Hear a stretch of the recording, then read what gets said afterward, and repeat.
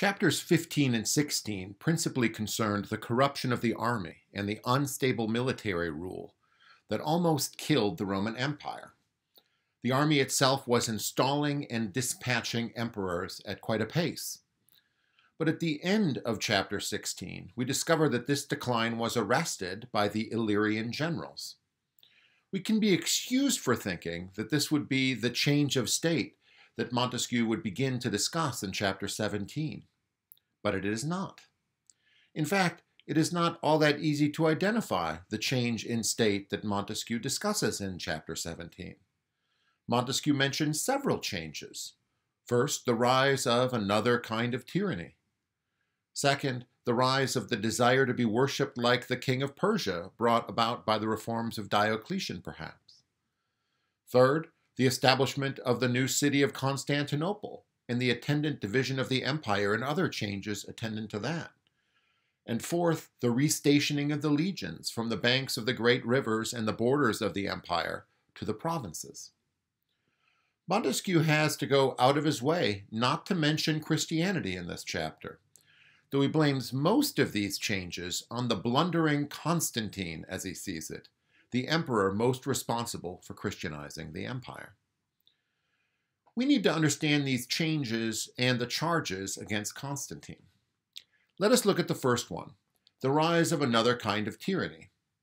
You could create two columns, the first concerning the old kind of tyranny, and the second, the new kind of tyranny.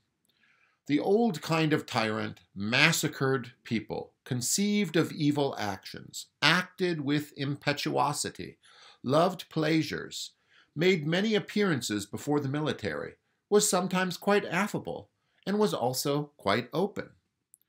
We will call these the vices of a tyrannical pagan. The new form of tyranny rendered iniquitous judgments in the form of justice. It seemed to set aside and dishonor life. It was governed by artifice and more exquisite arts. It had the vices of feeble souls. It loved indolence and idleness, and its emperors were isolated from the people and the court, and governed only through a few confidants. Montesquieu mentions no examples of this other kind or new kind of tyranny. It just sits out there in the abstract way. It is difficult to know precisely what this new kind of tyranny is, without any examples of it, of course. And I cannot quite be sure he has in mind from what follows. It doesn't resemble anything that I know of in the Roman Empire in the aftermath of this period. What Montesquieu says next seems to illuminate the nature of this different kind of tyranny. Because after describing this new kind of tyranny, Montesquieu discusses how Diocletian and perhaps others brought the ways of Persia into the Roman Empire. They brought Asiatic ostentation and pomp with them. And this quick description is revealing, most for what it does not say, because it skips right from Diocletian to Julian. Julian is known as the apostate that is from Christianity. And the great ruler that arises between Diocletian and Julian is, of course, Constantine the Great. Let us take a look at these two short paragraphs on the rise of Persian religion within Rome as a way of understanding what's going on. Quote, "The sojourn of several emperors in Asia and their perpetual rivalry with the king of Persia imbued them with the desire to be worshipped like the latter, and Diocletian, others say Galerius, ordered it by an edict. As this Asiatic ostentation and pomp was being established, people grew quickly accustomed to it. And when Julian wanted to invest his manners with simplicity and modesty, what was only reminiscent of the old morals was called neglect of his dignity." Nothing here is said about Diocletian's persecution of the Christians, a staple of his imperial rule. In fact, this is a very strange thing because Diocletian seems to have persecuted the Christians at Galerius's behest. There really is a historical dispute about who is responsible for the edict for persecuting Christianity, because this edict was given by Diocletian, but, many say, that Galerius, his subordinate, prodded him into it through a kind of Reichstag fire staging. It is even not clear what edict Montesquieu is referring to. He might be referring to Diocletian's declaration that he was a god, and that people must prostrate themselves before him and kiss his robe when in his presence. Regardless, Montesquieu has already established earlier that the Asiatic practices prepared the way for Christianity when he talked about Elgalopolis in chapter 16. How did the people quickly grow accustomed to Asiatic ostentation and pomp? That was the conversion of the empire spearheaded by Constantine. The old pagan ways were no longer supported by the state under Constantine. Much by way of advancement within the empire depended on one's profession of Christian faith, and more. It seems that Montesquieu is making a very Machiavellian critique of Christianity, namely that it deprives people of the ability to fight and the interest in fighting, and it promotes an otherworldly indolence. Remember, this new kind of tyranny dishonors life, promotes feeble souls, and detracts from the emperor's affability.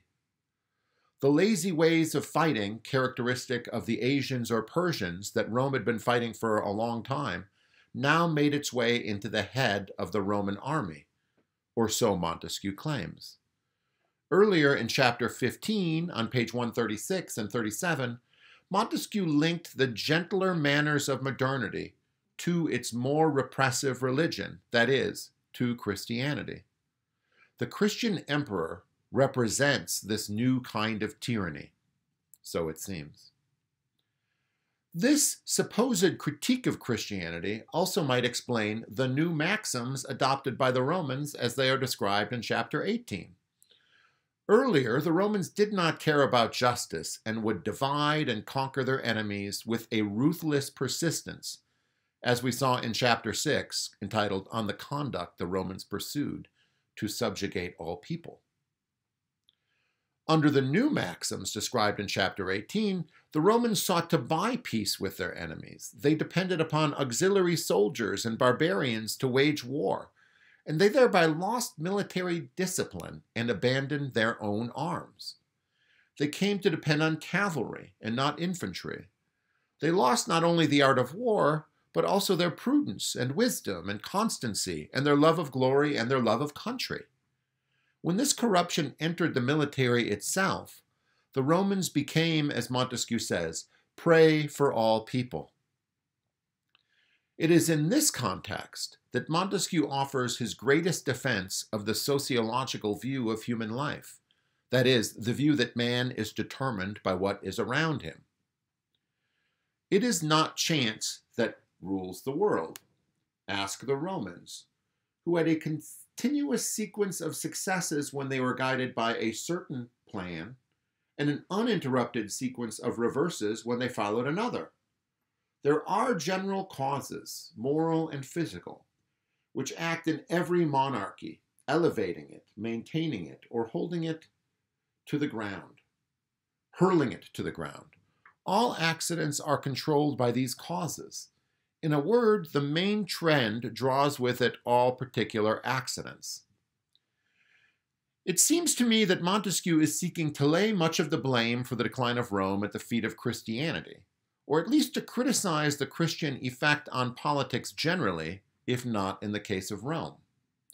That is, what Montesquieu is doing is trying to establish the grounds for rejecting St. Augustine's common sense treatment of the conflict between paganism and Christianity.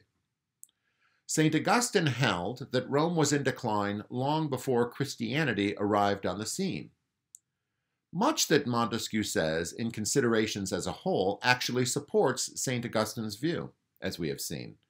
Though, unlike St. Augustine, I think Montesquieu's point is that there are political sources for this decline, and he does not trace it to paganism. Here, Montesquieu is seeking to show that Christianity has generally not been politically advantageous. If that did not apply to the Romans, then it does apply to Montesquieu's own day.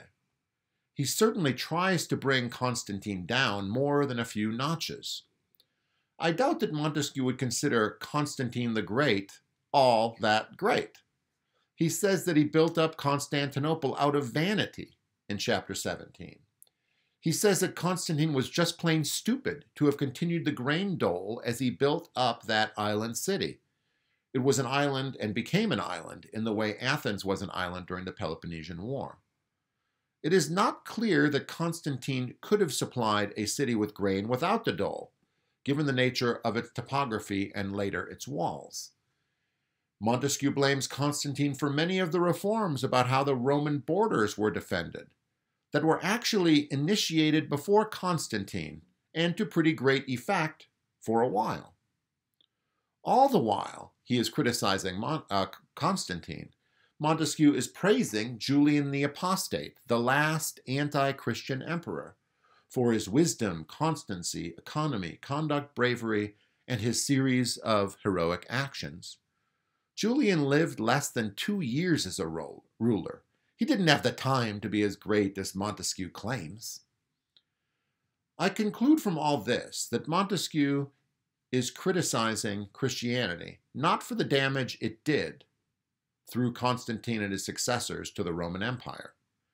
My guess is that Montesquieu is criticizing it for the damage it does in his own day, as he understands it. Montesquieu will raise this exact issue at the beginning of chapter 19, to which we will turn in the next video.